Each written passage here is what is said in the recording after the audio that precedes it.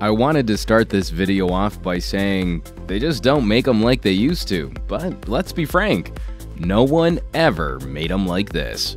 HMD is doing a solid job reviving the Nokia label by delivering attractive handsets with the appropriate feature sets at competitive prices. But looking forward to the future of this company, there are some old-school Nokia philosophies we hope HMD will also revive. The more daring experiments, the more audacious designs, and the bigger specs. We want to see a few more risks.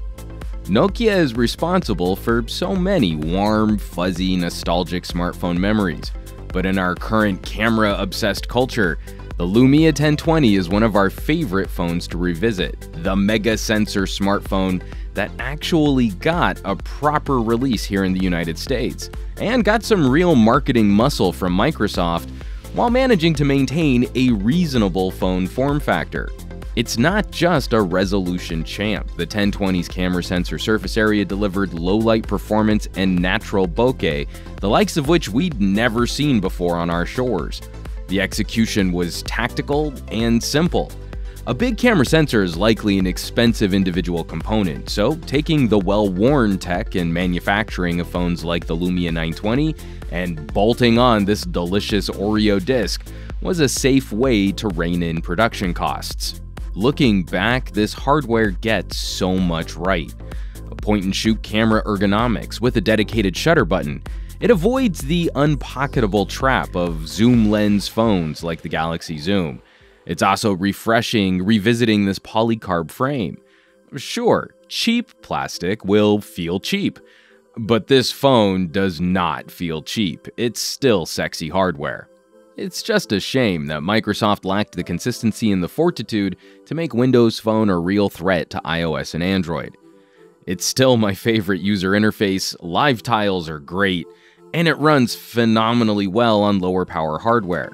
This is a 5-year-old phone, dual-core CPU, 2 GB of RAM, and it's still able to provide a reasonably smooth experience on a newer build of Windows 10. That's a great argument in favor of efficiency, and I just don't have the same confidence in a Galaxy S4 running Nougat as well, even with substantially more powerful internals than what Nokia graced the 1020 with. Of course, the main story here is this camera. We're just dancing around it. That's why you're really watching this video. A large sensor, partnership with Zeiss Optics, image stabilization, and a real shutter. This thing is a beast. It's super slow, but the output from this shooter still handily competes with modern phone cameras. Current phones have more consumer-friendly modes, pretty colors, super saturation HDR processing, artificial software background blur, AI and AR options, and significantly snappier shot recycle times. But photo to photo, it's tough to beat the super high resolution shots from this PureView, especially when comparing RAW files. In general, the 1020 was well ahead of the curve, especially for manual options, and this interface is still one of the most organic for quickly adjusting photo settings and staying focused on your subject. This phone was never intended to run Windows 10, and it introduces a clumsy combination of Lumia and Microsoft camera apps, but that does fix one issue from this phone's Windows 8 days, where I prefer the Lumia camera app for stills. The Microsoft camera app has better support for video and autofocus. As a fan of phone photography and being an individual with a little patience, it's just so much fun revisiting this gadget, even if the experience is ultimately bittersweet. We never got to see this line of phones evolve. We never got that Lumia 1030 or 1050, a big baller camera hardware bolted onto a faster chipset with more RAM, a quad microphone array, a higher resolution display. Those updates could have been epic.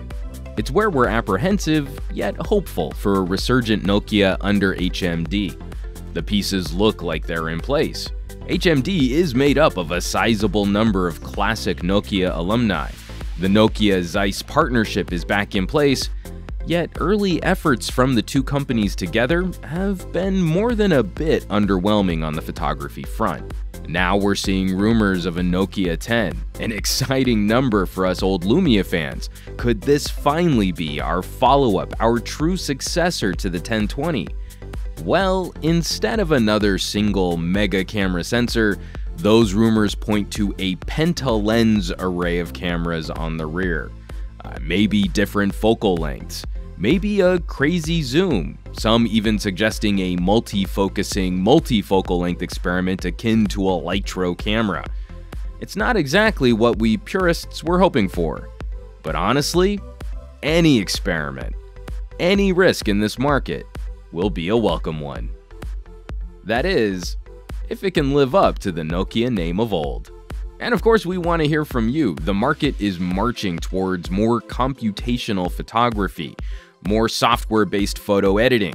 Is a 5-sensor camera what HMD needs to rekindle some interest in the Nokia brand?